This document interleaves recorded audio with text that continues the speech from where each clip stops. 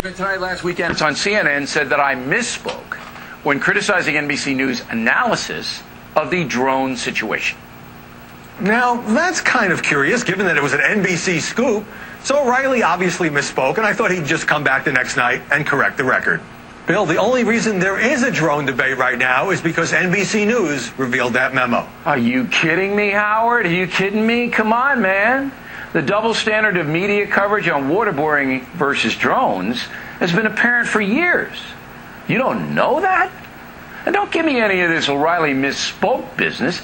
You know exactly what Beckel and I were talking about, or you should know. All right, joining us now from Washington is journalist Howard Kurtz. So what I want to do here, Howard, is get inside your thought process, all right? I'm going to ask you a series of very foolish questions so we can walk through this so the audience who may not have seen your show or my show know what we're talking about. First, did you see the original segment I did with Beckel the night it aired? Well, first, when you were chastising me, Bill, you called me your old pal. It was very touching. I want to thank you for that. I saw it live. I saw what most people in America saw, which is you saying, you heard anything on NBC about the drones? All right, so you saw it live. Do you remember how it was introed? What was the news peg to get into Beckel? It was clear to me that you and Bob Beckel were talking about the outcry in the media and elsewhere about waterboarding during the Bush administration, as well as the relative silence, you would say, about drones. Okay, I got that. But it wasn't set up that way. It was set up in a different way. Do you remember how it was set up? Refresh my memory. Roll the tape. In the next segment tonight, will counterterrorism advisor John Brennan become the head of the CIA? He testifies tomorrow on Capitol Hill, but some liberals don't like him because he is the director of the drone program that kills terrorists from the sky. President Obama very bullish on the drones. These strikes are legal, they are ethical, and they are wise. The U.S. government takes great care in deciding to pursue an al-Qaeda terrorist to ensure precision and to avoid loss of innocent life. Here now to discuss his moral dilemma over the drone issue, the co-host of 5, Bob Beckel. All right, so it was obviously set up as a discussion with a liberal, Bob Beckel, over his condemnation of waterboarding, but the relative silence over drones. And I used NBC News analysis as an example to back that up. So what's your beef? Well, Bill, I've already won this round on points because the other day with Bernie Goldberg, you said, yes, I guess I should have mentioned it. The NBC scoop was the elephant in the room that kick-started this debate. And on your larger point about the media and the media being hypocritical here, with some exceptions, Newsweek, New York Times had a big story last year about Obama's secret kill list, liberal law professor now picking the names for who is to be targeted by these drones.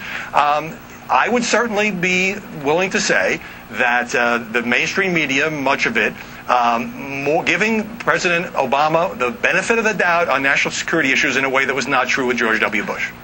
Okay, number one, I said to Goldberg I should have mentioned it only because it would have avoided all of this nonsense, all right?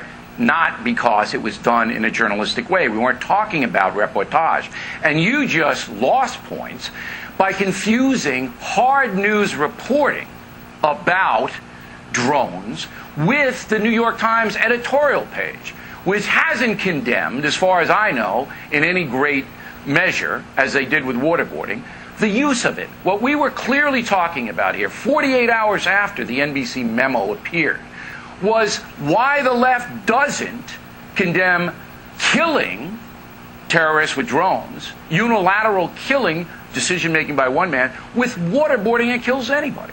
You know it, and I know that it's hypocritical. Yet you don't engage in that. You come after me. It's ridiculous. That was just a very mild, carefully chosen critique of your performance. But here's the larger point, Bill. In terms of what you see as the relative lack of outcry, there was a passionate debate in this country about whether waterboarding is torture, led in part by John McCain. That was easy for the press and the commentators on the left to cover because it was so out there. In the case of drones, wasn't an issue in the campaign. Mitt Romney didn't talk about it. Didn't hear it in the debates. And so the press, including the commentators, have been too passive, in my view, just like they were in the run-up to the Iraq War, rather than making this an issue. It should be an issue. It should be debated. Why haven't you covered it then? Up. Why haven't you spent the time on it that you should have had? Look, you run a media show, and we traced back your media. Very rarely did you cover this. Why not? I have done segment after segment going back to 2007 and 2008 on whether the media are too favorable, too sympathetic to Barack Obama. The fact that the drone issue, which conservatives No, of course it's not about support, favorable to Barack Obama. It's about one thing: hypocrisy.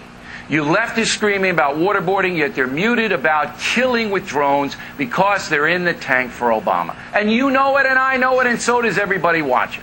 Right? That might be true of commentators. Be true, Howard. Well, hold on. Might Come on, be don't. True. Let me finish a sentence here.